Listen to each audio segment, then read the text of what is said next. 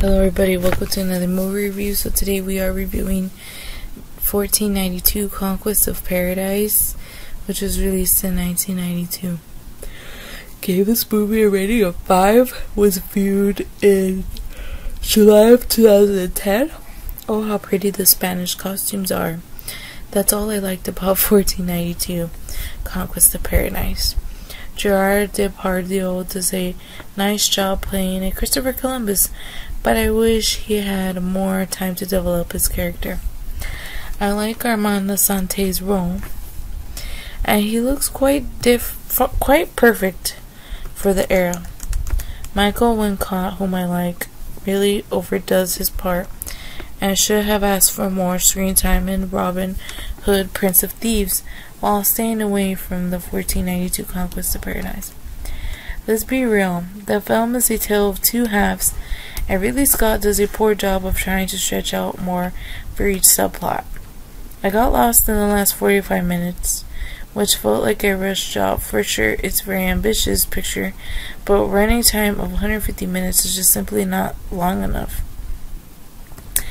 If 1492 Conquest of Paradise was a 4-hour epic, I can deal with it, as it would have made more interesting flick, because I think the elements were there, but the movie needs more development for each of them. The whole tale of the discovery of the new world, seeing it unfold in 1492 Conquest of Paradise, is just not enough to grasp it all. Although Columbus was primarily responsible for the destruction of the Native Americans, what he did to cross the uncrossable ocean has to be a very remarkable achievement if you think about it more. It's cute that Ridley waited until 1992 to officially release the film, so that it would be so cool to show that it was exactly 500 years after the fact. Jesus Christ.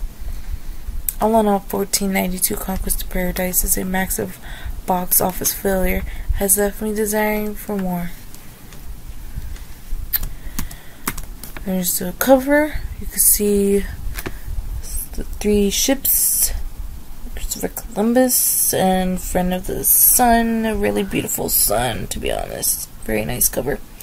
Anyways, thank you so much for watching. I really appreciate it, and please tune into my other movie reviews. Thank you.